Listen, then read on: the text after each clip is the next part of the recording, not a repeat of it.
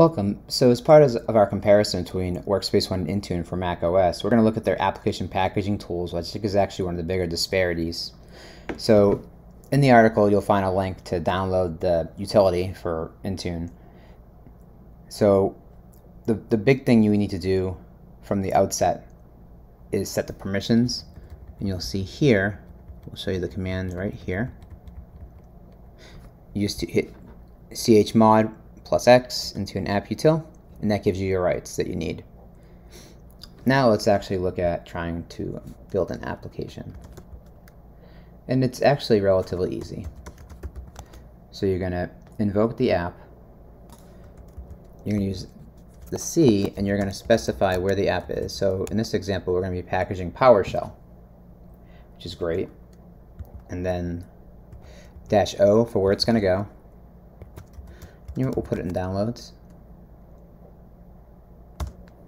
So you see here it's creating that package. I already had one, so it's going to overwrite it. And so what you do now is if you want to say go ahead and look at what you just did,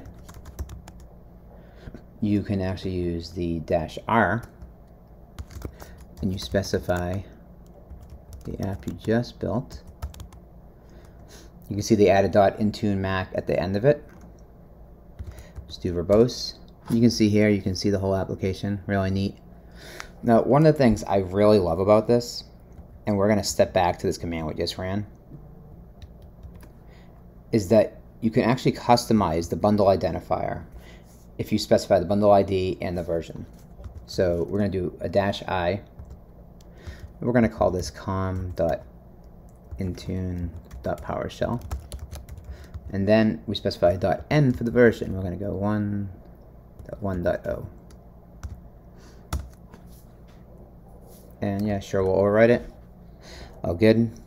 So now that we've overwritten it, we're going to run that command that we just ran again. And now you're going to see here that the bundle ID has been changed, and you can see that build number we set. And I think that's just a really neat thing that they actually support within here. But that's the extent of what you can do with it. The big challenge that you're going to run into is it only supports PKGs. So no DMGs, no APPs, nothing else, just that, nothing but it. And so that is one of the significant gaps. Now, if we go ahead and we look at the VMware Admin Assistant,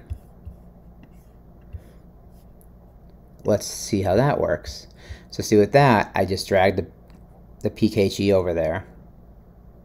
See, it's just parsing it. Parsing completed, hit done. But here's the difference. I can also go ahead and do other things as well.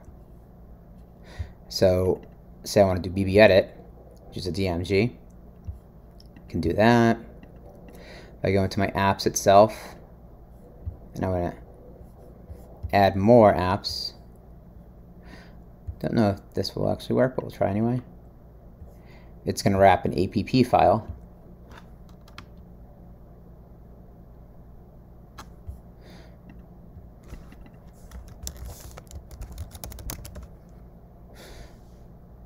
See me to grab admin access.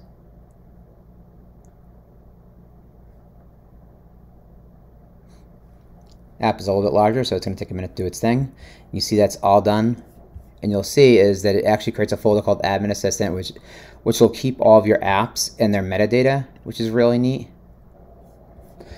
So here's our plist that we can see. So the Admin Assistant and with the Workspace ONE, their map management is built on Munki, M-U-N-K-I.